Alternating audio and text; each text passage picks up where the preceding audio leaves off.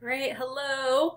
I just wanted to post a quick welcome announcement before the semester starts, just kind of talking you through a few things specific to this class and hopefully address any questions you might have as we head into the start of the spring semester. So if you haven't yet, you will want to take some time to log into Blackboard and verify that this course is in your Blackboard course shell, so Global Foods. The semester doesn't technically start until Tuesday, so you won't have access to course materials until we actually start, but please do spend that first day verifying that you are in fact enrolled into this class for the semester. A really quick note about the course in general before I get into some specifics around the Blackboard course shell itself. This is a Global Perspectives course, and it's also an E-designated or ethics designated course. So what you should know about those two things really in a nutshell is we are going to explore different food issues throughout the semester. And with those food issues, we're also going to explore various ethical perspectives that we could apply to those food issues.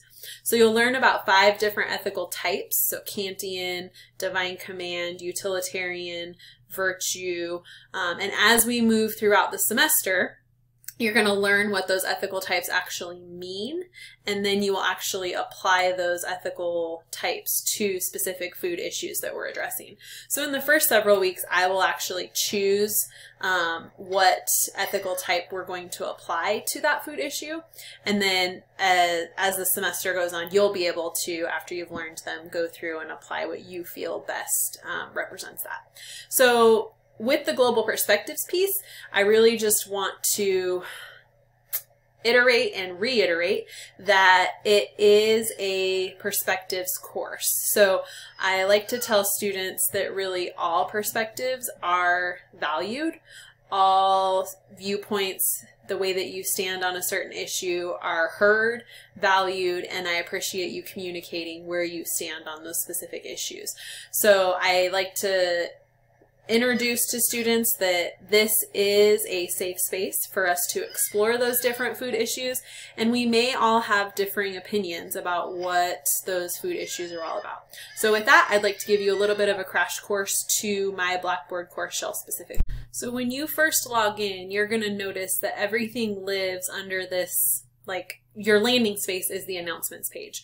So this is where I will always post announcements, and I will also send an email to your student email address with that specific announcement. So that is where you will land when you come into the course shell specifically.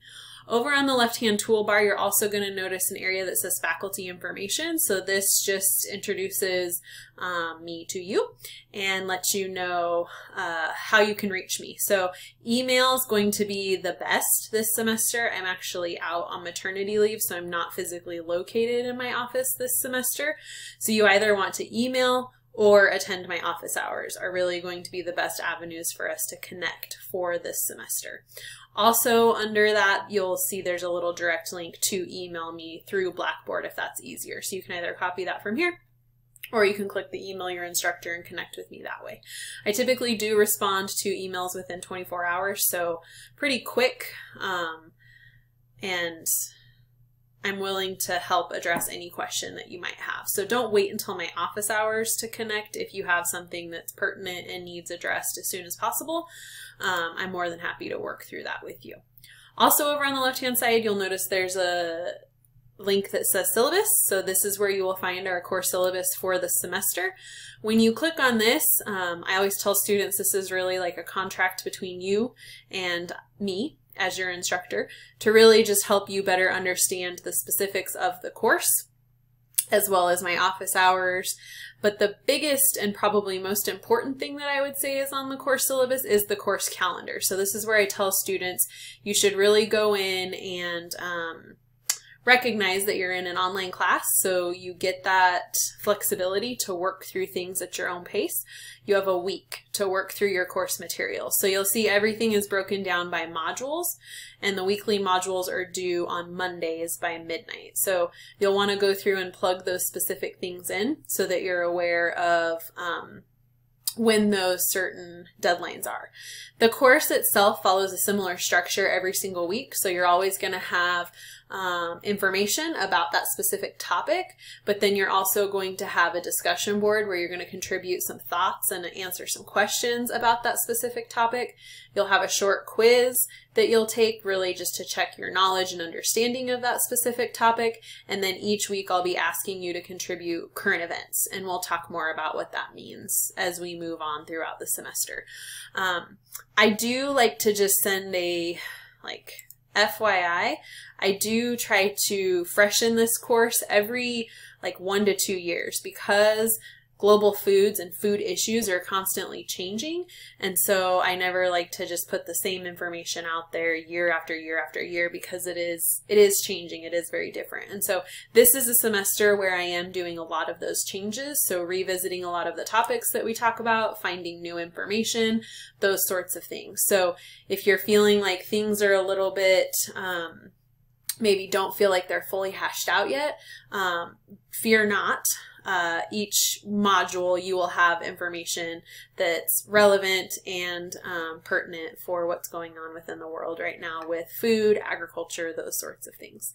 Like I mentioned, if you do want to connect via our virtual office hours, you can just come here.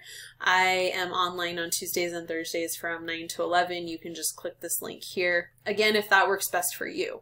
If you have a question and it's a Friday, go ahead and send me an email. Don't wait until the following Tuesday to attend my office hours. Over on the left-hand side as well, these are going to be the most 2 critical things that you will utilize throughout the semester. So like I mentioned, everything is broken out into a learning module. And those learning modules are opened when you have access to those course materials. They don't close, so those learning modules will continue to stack. And then you have a week to work through those course materials. So when you click on the learning module, you'll notice that within that, there's always going to be the same structure. So there's always an announcement. There's always a checklist, which students find really helpful because the checklist walks them through the specifics of those things that they need to complete for the week. So it might be to watch certain videos, read certain articles, complete your discussion board, contribute to your current event, submit this specific quiz, those sorts of things. So pay attention to that checklist. That helps you really kind of line out your tasks for the week and then check them off as you complete them. And then everything that you need from that checklist is embedded specifically within the module. So you'll find the course syllabus is embedded here, your syllabus quiz, and then that first discussion board that you need to complete. Those discussion boards do require that you post to the discussion board first before you actually can go in and access everyone else's posts. And the reason that I do that is because I really want you to think about your perspective and post what that perspective is before you have the opportunity to go in and view what your peers think. So that really gives us very thoughtful, very intentional posts that are based on what you really feel, and then you have the opportunity to go through and read your peers' perspectives and respond to those. So just make sure that you're keeping track of that throughout the semester. You do need to respond to at least 3 of your peers before the due date, so just make sure you're also going in and replying to your peers as well. I always tell students you should copy and paste these questions into a Word document. Go ahead and answer those questions, and then you can always paste them back into the discussion board. You never know when your computer's battery is going to die, Blackboard crashes, your power goes out, something crazy like that, and you don't want to be in the middle of typing up a discussion board post within Blackboard and have that completely erased. So save it somewhere else and then copy and paste it back in for your peers to be able to view that.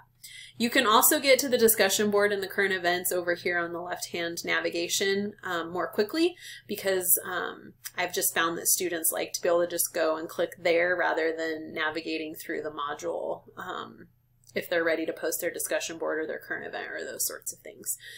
The other thing that I just wanted to reiterate is to make sure that you're checking your grades often. So your grades are your responsibility. When you're logged into Blackboard, you'll notice over on the left navigation toolbar there is a thing that says My Grades. I would strongly recommend that you check those weekly. I provide feedback to your assignments on a weekly basis, so there never should be a question of how you're doing in the class. You should have very instant feedback and know how to improve on certain areas of the course so that you can get the grade that you're hoping to earn for the semester. The last thing that I like to do, because you're required to go in and do course introductions, is also provide an introduction for myself. So I like to just say really fast, there's probably 3 things I would share. The first thing is obviously centered around my family. So this handsome guy right here in the middle, that's my husband. He is a principal at Victory Middle School. He also teaches some courses here at CWI. We've been married for 15 whole years just recently. This is Paisley. She's 8. She's a 2nd grader, and Hattie is 5, and she's a kindergartner. And just about 8 weeks ago, we welcomed Juniper into the world. So we've got 3 little ladies that keep us very, very busy, but lots and lots of fun. I also like to tell folks that I really do love food. I love everything about food. It's probably why I studied agriculture in college. I really love gardening. I love canning. I teach a fermentation science course on campus, so I really love making kombucha and doing lacto ferments on vegetables. I love being in the garden and teaching people really about where their food comes from. So this whole kind of farm to plate movement. I love cooking the delicious things that I grow as well. So it really is kind of this, I call it the pleasures of the plate. And really kind of what this whole course, this farm to plate, and the issues around the food and how it gets to your plate, and should we be concerned about those specific issues. The last thing that you should know about me as well is I love going out to the racetrack. So we race throughout the summer out at Firebird, and it's super, super fun. We do it as a family, my brother, myself, my aunt, my uncle, my grandparents, my dad. So it's kind of a family affair. We all go out and race out at the racetrack. So that's a little bit about myself. I hope that throughout this first week, I get to learn a little bit more about you as you make that first post to the discussion board about who you are and maybe some food issues that you're thinking about for this semester that you want to be exposed to and you want to learn more about. As I mentioned, please reach out if you have any questions, comments, or concerns. I'm happy to address them. Otherwise, welcome to your Global Foods course, and I'm excited to start the semester officially tomorrow.